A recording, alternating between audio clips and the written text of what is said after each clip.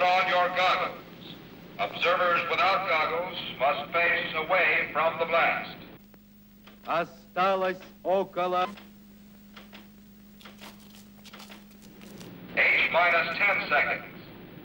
9, 8, 7, 6, 5, 4, 3, 2, 1.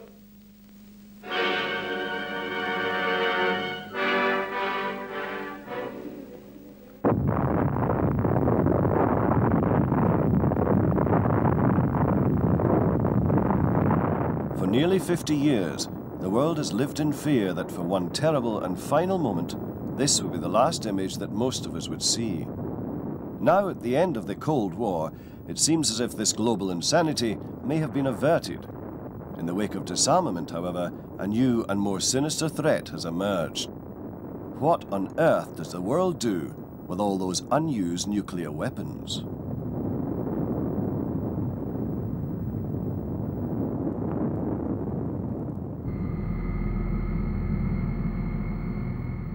Ever since the nuclear genie was released from its bottle in 1945, the world has been engaged in a diabolical race. The race to win a numbers war, the number of times each superpower could obliterate the other's population. At the height of the Cold War, with a combined arsenal of over 70,000 nuclear weapons, it is estimated that each side could kill every one of the other's citizens 17 times over. By the 80s, no one could have imagined what was about to happen.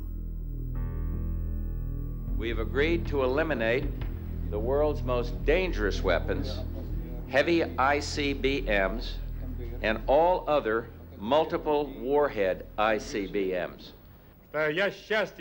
We shall not fight against each other.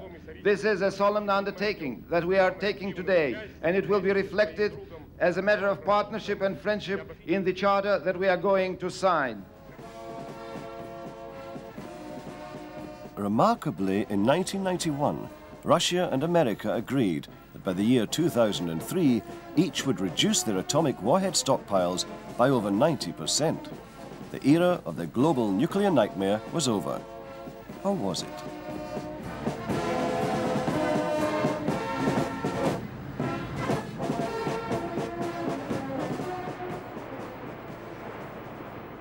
As much of the Russian Navy was left to rust in peace, dozens of neglected nuclear submarines sank gently to the bottom of the harbour.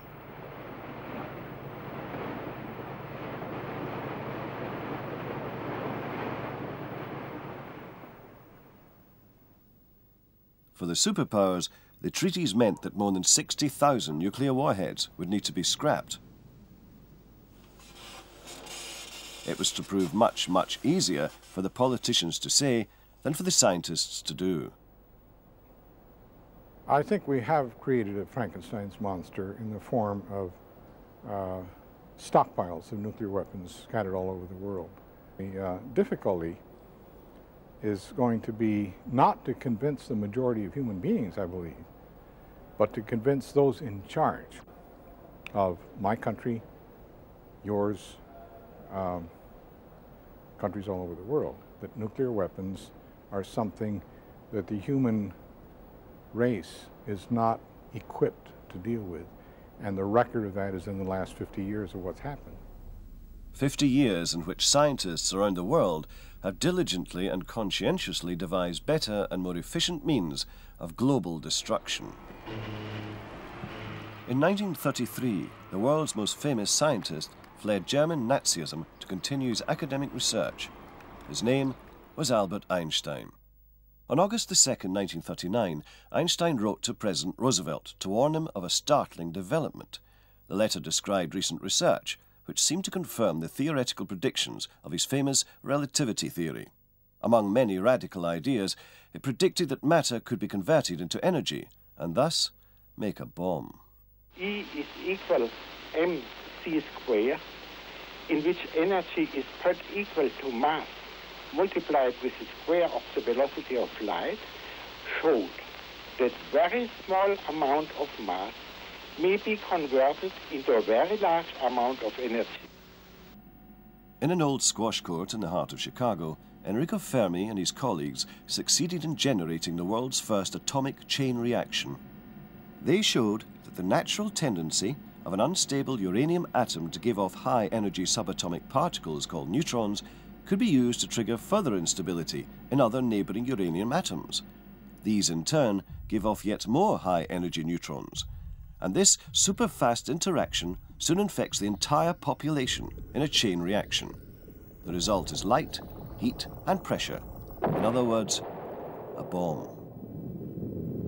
In 1943, in the mountains of New Mexico, Robert Oppenheimer, under the direct orders of President Roosevelt, assembled a team of eminent physicists. They came from all over America, 18 from Britain, and a few who had escaped the war in Europe. Known as the Manhattan Project, its task was to see if Einstein was right. They experimented with two radioactive elements, uranium, which occurred naturally, but also a new man-made element, plutonium, created just 3 years earlier. Not only did they have to refine the rare nuclear materials, they also had to find a way to make them explode. It took almost 2 years, but finally, a car carrying half of the world's stock of the new man-made plutonium was taken to the valley of Jornada del Muerto, the journey of death. To Oppenheimer and his colleagues, it was known simply as Trinity. George MacDonald's ranch house was chosen as the site for the final assembly of the bomb. Optimistically, a jeep was kept outside with its engine running permanently in case of emergency. On July the 14th, the Gadget, as the 2-ton bomb was known, was hoisted to the top of a 100-foot-high Forest Service watchtower. The scientists were running a sweep, and Enrico Fermi was taking bets that the bomb would ignite the atmosphere, wiping out all life on Earth. He was giving especially favourable odds on the mere destruction of New Mexico. The final warning flare was fired on the morning of the 16th of July 1945. At 5:29 a.m., the last firing circuit connected.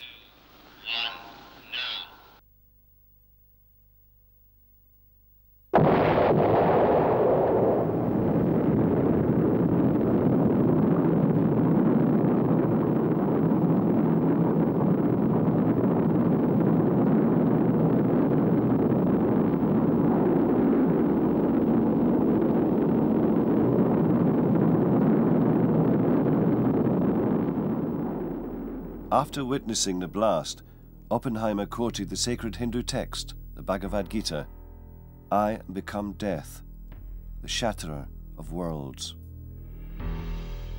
21 days later, Little Boy, a 4-ton untested uranium bomb, was dropped on the Japanese town of Hiroshima.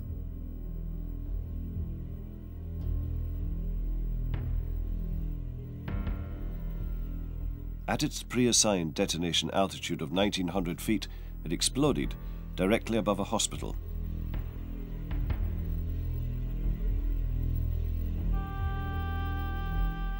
It's difficult to know how many died in that instant. Estimates vary between 70 and 100,000. Another 100,000 were to die of the bomb's after effects within the next 5 years.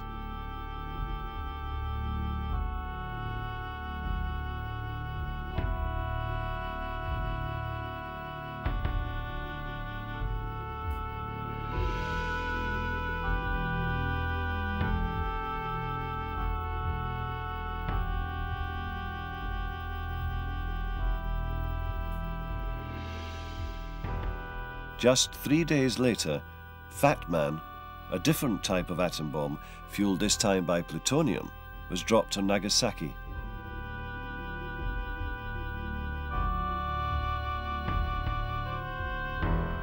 The Japanese surrendered on August the 14th. We had indeed become the shatterer of worlds.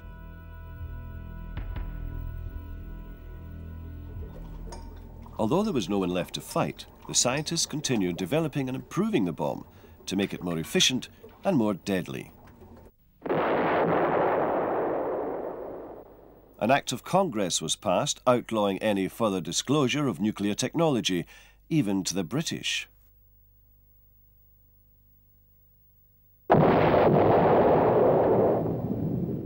It became America's top secret, and it was one they wished to keep to themselves. Unfortunately, atomic bombs are easy to make. The problem is centered on getting the material which is necessary to make nuclear explosions. There are two materials. One is plutonium, and the other is uranium-235, which exists in nature but has to be concentrated.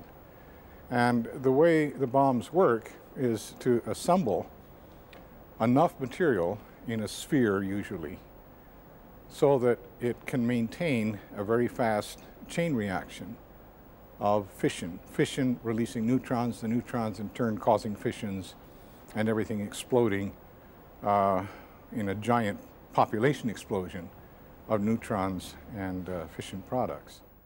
The Hiroshima bomb contained a mass of uranium which was not quite enough to sustain a nuclear chain reaction. To make it explode, an additional mass, a slug of uranium, was fired into a precisely engineered slot. At that moment, the chain reaction achieved, as they say, a prompt criticality. However, uranium is extremely dangerous to handle and very unstable. The first choice for most atom bomb makers is plutonium, and ever since Fat Man, the plutonium heart has come to be known as a pit, the American word for a peach stone. A pit is the interior trigger of a nuclear weapon. It consists of nuclear material, such as plutonium, surrounded by non-nuclear containment material, such as the stainless steel that you see here. The plutonium exists as a shell on the interior of this, so this is a hollow device. An essential part of the weapon function is the injection of a mixture of deuterium and tritium gas. We do so during weapon function in something called the boost process. This material is then compressed very tightly by high explosives to achieve a critical mass, where energy is released by fission reactions of the plutonium. What actually happens as an atomic bomb explodes? Within a microsecond of detonation, the chain reaction causes the pressure inside the pit to reach millions of pounds and the temperature tens of millions of degrees. As the atoms split, energy is released in the form of X-rays, which leave the bomb at the speed of light. The flash sets buildings, trees and people on fire before the explosion has even been heard.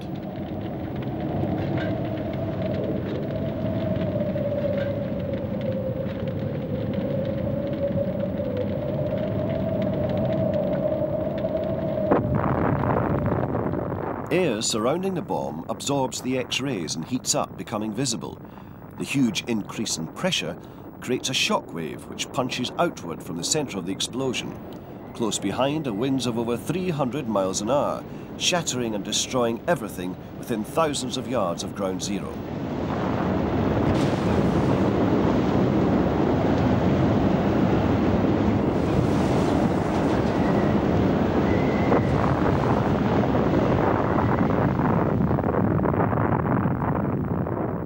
A giant fireball of hot air starts to rise, sucking up thousands of tons of rock and earth, forming itself into the shape of a mushroom. The cloud will climb to over 50,000 feet, a swirling mass of hot and highly dangerous radioactive particles known as fallout. It will drift with the winds across thousands of miles before it decays and becomes safe. It was a world-beating technology which America wanted to keep secret.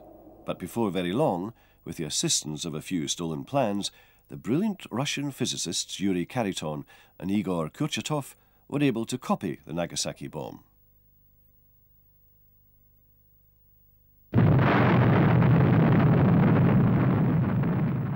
Joe-1 was successfully exploded in August 1949 at Semipalyatinsk, 1,800 miles southeast of Moscow. The terrifying global atom bomb race had begun. It was the most exciting period, certainly in my life, and I think for most of the people working at Los Alamos and then later Livermore Laboratory. It was unbearably exciting, and yet we sort of took it in stride in the sense that we were mostly young men, no women at the test site in the Pacific, who were totally excited about what we were doing. And I remember saying to myself, watching these grown men in their 30s mostly in short pants, ripped off just above the knee, acting like little boys playing with their toys. And here we were at toward the end of this playing with megatons with explosions, one of which released more energy than all the bombs in World War II. And we were playing. And I guess that, to me, in retrospect, starting many years ago, that's come to be a sense of insanity. It was an insanity that seems to have infected everybody. There was a turtle by the name of Bert, and Bert the turtle was very alert. When danger threatened him, he never got hurt. He knew just what to do. He ducked and covered, ducked and covered. Here's Tony going to his Cub Scout meeting. Tony knows the bomb can explode any time of the year, day or night. He is ready for it. Duck and cover. Atta boy, Tony. That flash means act fast. Tony knows that it helps to get to any kind of cover.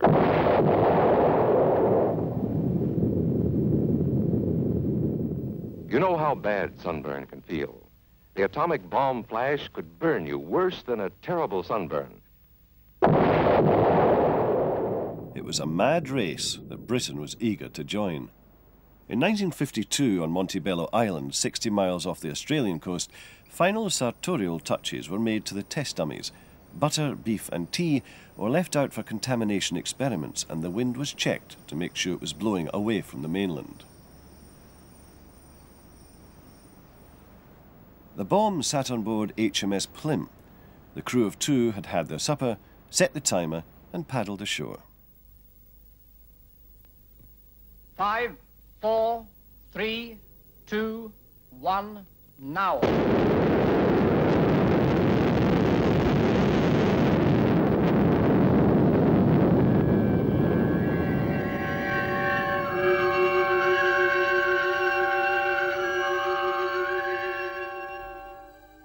But even as Britain was testing her first atomic bomb, Soviet and American scientists had already achieved the next quantum leap in destructive power: the thermonuclear hydrogen bomb. The difference between an atomic bomb and a hydrogen or thermonuclear bomb is essentially the difference between fission and fusion. In fission, the process involves splitting atoms of heavy elements such as uranium or plutonium, and that process releases a lot of energy. The early nuclear weapons were all pure fission devices. A fusion bomb involves fusing or joining together light atoms, in particular isotopes of hydrogen such as tritium and deuterium, to form heavier elements. It's a process that goes on inside the sun. The potential of the thermonuclear bomb was terrifying, and within a decade, Russia had constructed and dropped the largest bomb ever to go off on the face of the planet.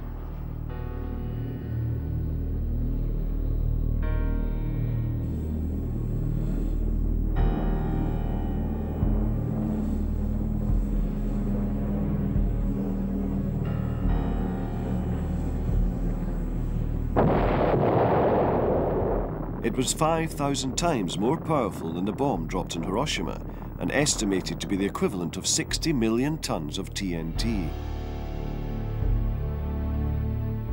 If a 60 megaton bomb were exploded on the surface of any city in the world, it would destroy the entire city and most of the suburbs.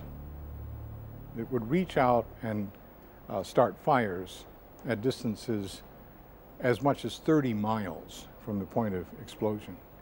It would be a total catastrophe, and the fallout from it, depending on what was downwind, could kill millions and millions of people.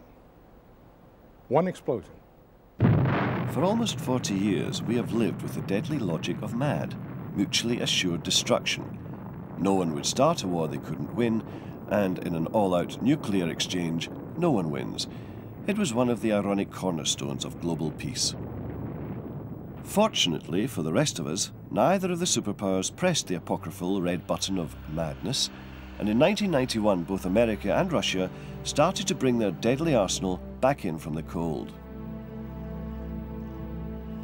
Between them, They had agreed to destroy more than 50,000 nuclear weapons. This was to be their final journey to the scrapyards. In 1991, the massive hydraulic presses and crushers started their work.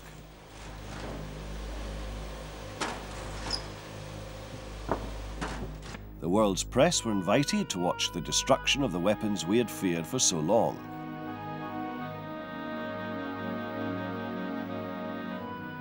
For some, it seemed to be the sad end of an era.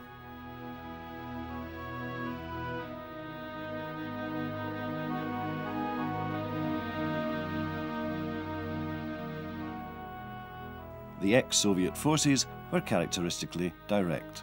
They either crushed their missiles in huge industrial presses, or they packed them with a few kilos of plastic explosive and blasted them to bits.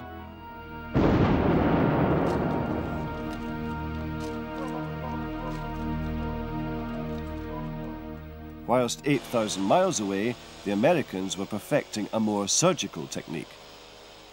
But what the world's press had been so assiduously filming was not the destruction of the atomic warheads, but simply the demolition of the empty missile casings. They had reported the destruction of the pistols and rifles, but nobody had said what was happening to the nuclear bullets, the plutonium pits. The chilling truth is that this hadn't been a global scenario which anyone had expected. From day one, when we first produced plutonium in this country, we never had an option for its disposal. The notion always was that we were at war. The production of nuclear warheads was the key and the most paramount thing for this country to achieve. The disposal option was always considered something that would be done down the road. But as scientists began to think about what to do about this problem, heavily guarded convoys containing nuclear warheads started converging on central Texas from missile bases around the continental USA. Their destination was, and continues to be, Pantex, just outside of Amarillo. For over 40 years, Pantex has been the final assembly center for most of America's atomic bombs. Now those fearful weapons are coming home, unused and unwanted, to the biggest nuclear storage depot in America. Pantex is perhaps the most securely guarded installation in the world. Nobody gets in or out without a thorough search by heavily armed guards. Video cameras are on every corner. Ground radar and seismographic detectors stop even the Texas jackrabbits from burrowing under the razor wire fences. The forest of telegraph poles are there to stop uninvited helicopters landing. Machine gun-toting armoured trucks patrol the nuclear storage areas 24 hours a day. The guards work for the Department of Energy, a super-elite private army. Deep within Pantex, the missile warheads and bombs are carefully unloaded and taken to the staging area. Pantex's aim is to dismantle between 1,500 and 2,000 warheads a year. They come in all shapes and sizes, from kilotons to megatons, from bombs to missiles.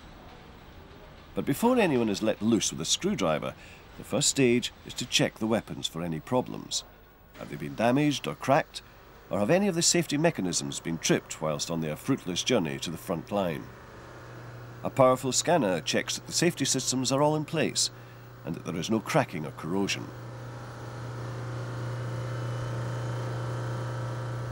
If no alarms are sounded, the bomb is moved to what used to be known as the assembly area.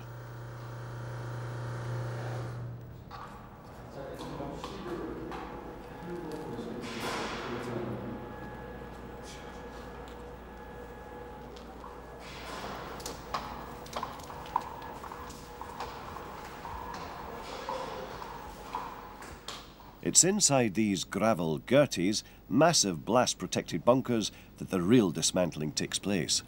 The first steps are quite simple. The bomb is stripped down to its constituent parts, all 6,000 of them. The complex aiming mechanism is removed. Then the bulky parachute assembly. It's by far the largest part of most nuclear bombs and is designed to give the pilot a chance of escape as the weapon falls towards its target. The so-called physics package contains the plutonium warhead. It and its high explosive casing are quickly separated from the rest of the materials and are removed to the high security areas within the Pantex compound. The bomb's gold and silver connectors are extracted for recycling, whilst the remaining plastic and metal components are taken and crushed beyond recognition. Later, they will be placed in permanent storage as low-level radioactive waste.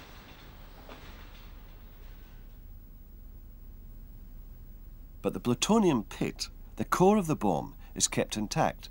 It cannot be crushed or burnt or destroyed. No simple technology exists for dealing with it, and for the moment, it is to be placed in temporary storage. This innocuous-looking metal barrel is to be the resting place for the atomic bomb's core. Surrounded by a cellulose fibre, the pit is placed inside and simply canned.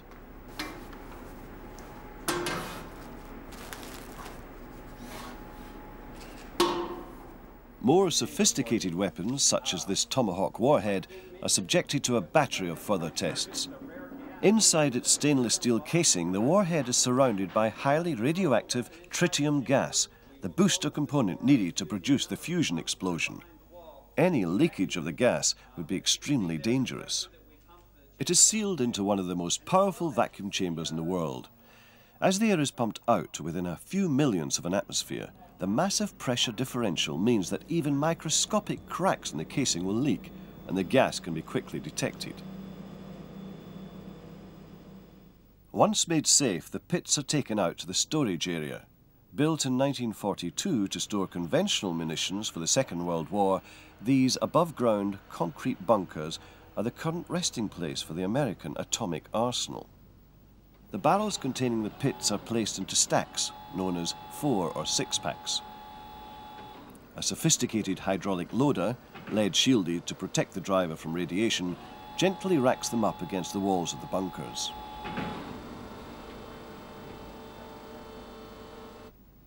They don't bother with locks at Pantex. They simply use a forklift to place 40-ton concrete blocks in front of each door.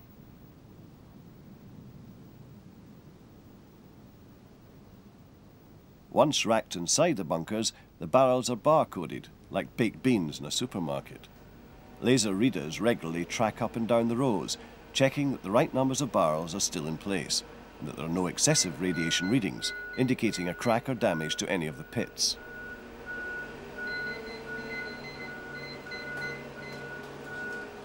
For the moment, there's nothing else that they can do with them, and until scientists, environmentalists and the government agree on the next steps, this is where they will stay. There are currently 7,000 to 8,000 plutonium pits in storage here, each one more powerful than the bombs that destroyed Japan. They're hoping to fit in 20,000 by the end of the decade. At the present time, our objective has been to dismantle on the order of 1,500 to 2,000 nuclear weapons each year. All of the activities of the Pantex facility require very, very high levels of quality assurance and safety, and we've been lucky enough to have avoided a serious incident or accident there. We have a term in this country of 6 sigma quality, i.e. 1 in a million chance that something will go wrong, and certainly if there's any place in our business that this is critical, it is at Pantex. Pantex had a rather ambitious schedule to dismantle nuclear warheads. They ran into some problems. They ran into some transportation vehicle problems, some safety as to how the warheads were being transported. They also had a release of a tritium gas from a nuclear bomb at the facility. They also had a nuclear bomb drop during one of the dismantling operations. As a result of those activities, they have significantly reduced the amount of warheads that they were processing and only actually completed 63% of the goal that they had for that year. We think there are other concerns, however, at Pantex that need to be addressed. Virtually all 17 of the major DOE facilities that were responsible for producing nuclear warheads are contaminated. Years ago, in the early 1980s, we did some work at that time for Senator Glenn and put a price tag of cleanup in the tens of billions of dollars. Eventually, the Department of Energy has increased that estimate to $100 billion about 5 years ago. Their latest official estimate puts the price tag at $300 billion, but most agree that's probably too low. It will be significantly higher than that, but no one can definitely say how much it will cost to clean up, because in many of these facilities, we just don't have the technologies in place to remove the contaminants, so some of these facilities will probably be contaminated for hundreds of years to come. Plutonium was first produced in 1941, the byproduct of uranium decay. Like all radioactive materials, it has a half-life. That is the time it takes for 1/2 of a gram of radioactive material to decay into other elements and particles. Now, all of the plutonium on Earth is barely 50 years old, and yet its half-life is more than 24,000 years, longer than the recorded history of civilization. To decay completely, it will take over 250,000 years. Because of its properties, both as a weapons component and as a radioactive contaminant, it's becoming the greatest global problem the superpowers have ever faced. Plutonium is a very dangerous material. It has two different types of danger. One is its toxicity as a heavy metal. The other is its radioactive characteristics. The chief problem with plutonium in the radioactive realm is the emission of an alpha particle, which is a helium nucleus. Now, this particle is very heavy and slow-moving and doesn't easily penetrate other materials. A layer of dead skin cells will easily stop an alpha particle. So plutonium outside the body is really not a big concern. Plutonium inside the body, however, if it were ingested or inhaled, would be a large concern, because this alpha particle causes ionization of cells in the body. These ionized cells then can mutate into cancerous forms and other materials. This is what a microscopic dot of plutonium looks like after it is lodged in the lung of an ape. The star-shaped tracks are caused by alpha particles as they plough through the cells. Tests have shown that to cause cancer requires just 80 millionths of a gram. There are now about 200 tons, maybe 250, 200,000 kilograms of plutonium that have been recently in nuclear warheads or are still in nuclear warheads. There are about 1,000 tons of highly enriched uranium associated with nuclear weapons throughout the world. The total number of nuclear weapons that include ones that have already started to be dismantled is somewhere around 60,000. As we dismantle the weapons and take out the highly enriched uranium and the plutonium, big question, what do we do with it? This is the quick way of disposing of plutonium. It's also the simplest. From a global environmental viewpoint, it's probably also the safest, but no one's going to endorse the routine detonation of over 60,000 warheads in this fashion. So, now we have hundreds of tons of poisonous, radioactive explosive material that no one is quite sure what to do with. Scientists are currently debating the options, the costs, and the risks. In a simple-minded way, there are 4 choices. One is use it in fuel, which many people advocate. A second is bury it somewhere. A third is transmute it, convert it into isotopes that cannot be used for making bombs. And fourth, put it in space or dump it in the sun. If all you want to do is to stop people making bombs out of plutonium, then vitrification is the favoured option. It's a technology that the Americans and the British are developing. The waste plutonium is contaminated with radioactive poisons to stop anyone attempting to recover it in the future, and then fused with silica to produce a molten glass. The highly radioactive glass is sealed into steel canisters. Remote probes cover every square centimetre of the casing, checking for any leakage. Once cleared, the canisters are transported to permanent storage areas. So far, they've only been able to develop this procedure for reactor waste. No one has yet been able to successfully vitrify weapons-grade plutonium.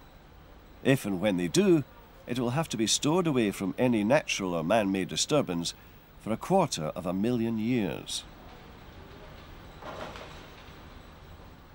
You've got to be very sure that over the many, many years that the material is in the ground or buried or in some sort of a geologic site, that the materials that are encapsulating the plutonium and the poisons that have been inserted in the plutonium don't all drop away, and that over many, many thousands of years what you'll have is an accumulating deposit of pure plutonium. The Russians, however, have little intention of throwing away what they see as a valuable resource.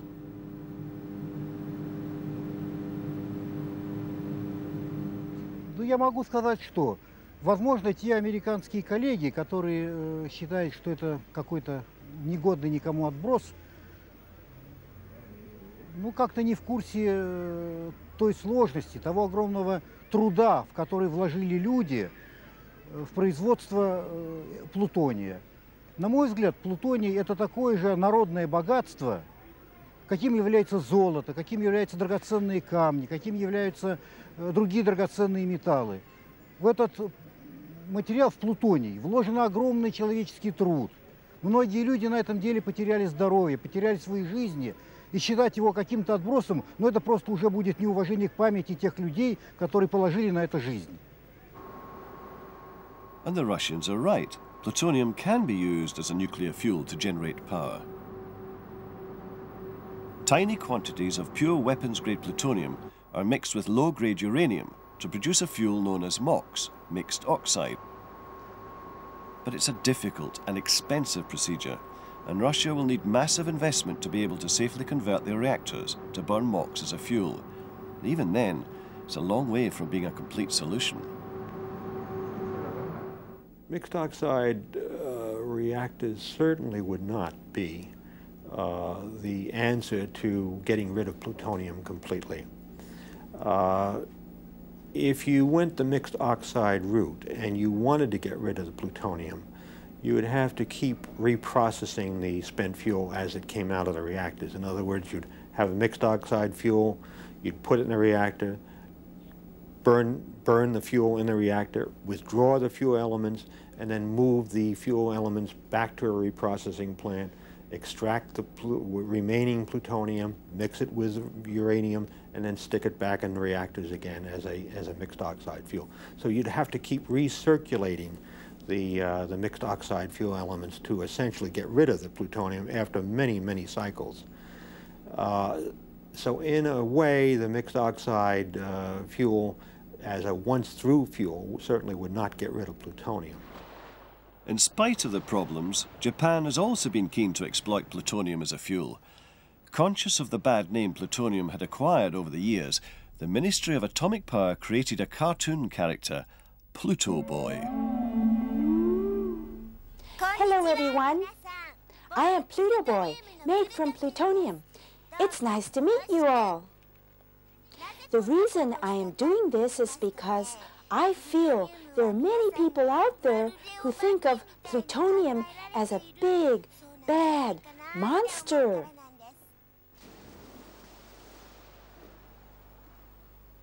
Let's say some bad guys decided to throw me into a reservoir.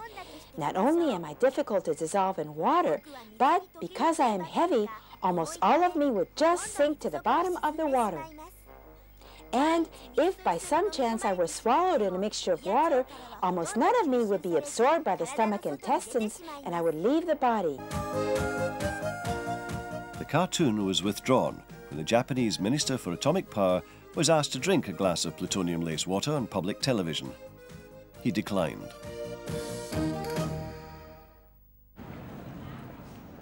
At a small desert town in Nevada, an international conference of nuclear physicists met to discuss another expensive gamble, transmutation.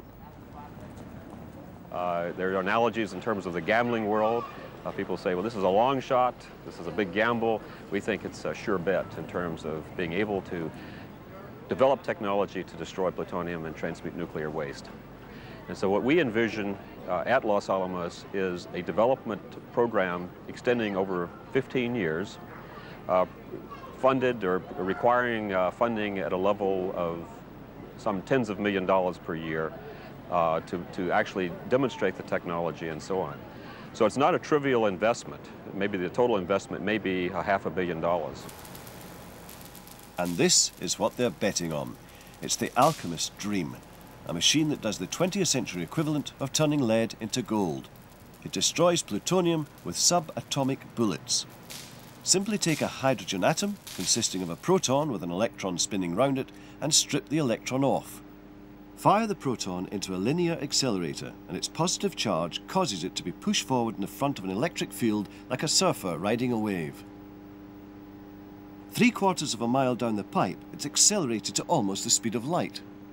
The proton then smashes into a block of lead at the far end, producing a shower of neutrons that are absorbed into the waste plutonium, breaking it into short-lived or more stable elements.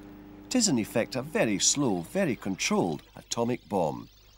The initial experiments seem to be working, but even optimists say that the procedure is 15 years away from being a viable process, and pessimists say that could double.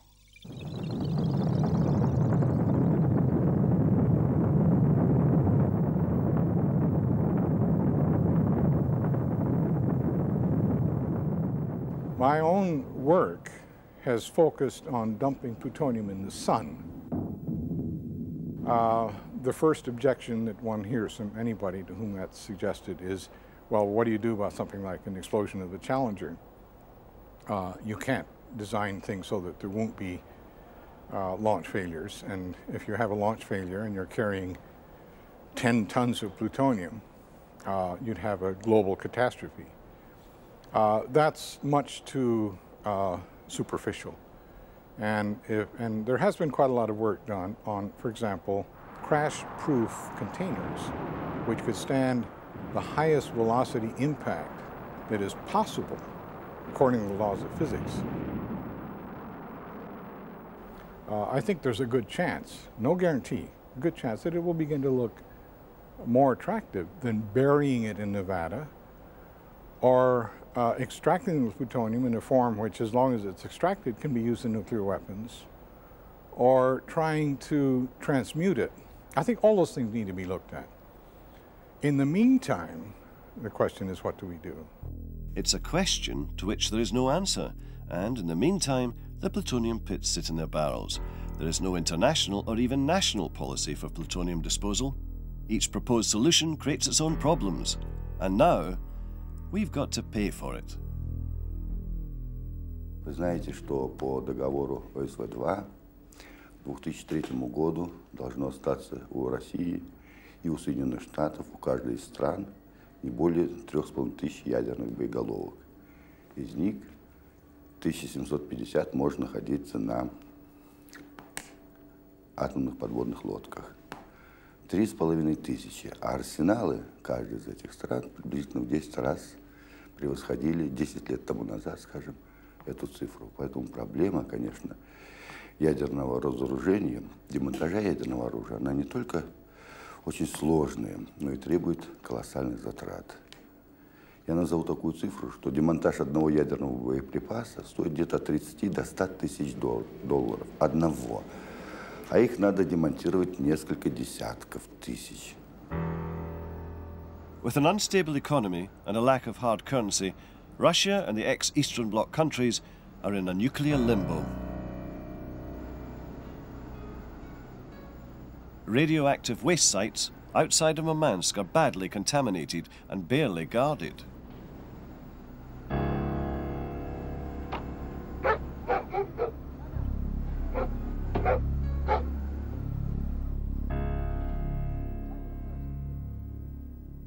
There are nuclear reactors in desperate need of repair and modernization.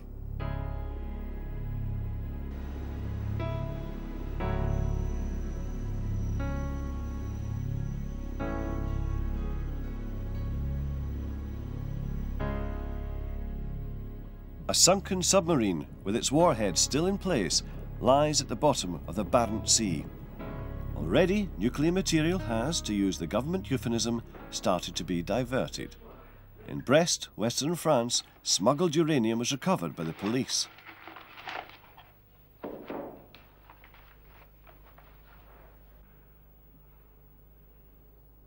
And only a few months ago, 350 grams of plutonium were seized in Germany.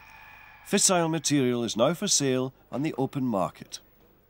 But perhaps most frighteningly, it's not just the bomb's plutonium that we need to worry about. Much of the recently smuggled material appears to have come not from atomic weapons, but from civilian reactors. A uranium fuel rod in a reactor's core decays into a variety of byproducts, one of which is plutonium. As the reactor runs, the plutonium builds up, contaminating the fuel rods. Here in Britain, at Thorpe, the thermal oxide reprocessing plant in Sellafield, waste plutonium is extracted from spent fuel rods, allowing them to be recycled and returned to the reactors. It's a commercial service they offer to those countries that use nuclear power for peaceful purposes, and they hope to be extracting around 5 to 6 tons of plutonium a year by the end of the century. There are over 250 tons of weapons-grade plutonium in the world, but already there are over 1,000 tons of civilian reactor grade. Although it's an inevitable consequence of running an atomic reactor, there are those who prefer not to acknowledge the dangers of reactor-grade plutonium. It was a question posed in the House of Lords only last year to Baroness Chocker. Could the noble Baroness confirm that under Part B of this wearisomely repetitious question, that reprocessed plutonium from commercially operated power stations is not suitable for weapons manufacture? To the best of my knowledge, my lords, that is so. And may I also say that we are extremely careful in any question concerning reprocessing, be it of plutonium or other dangerous substances. But if that question had been posed to a nuclear scientist, then the answer would have been somewhat different.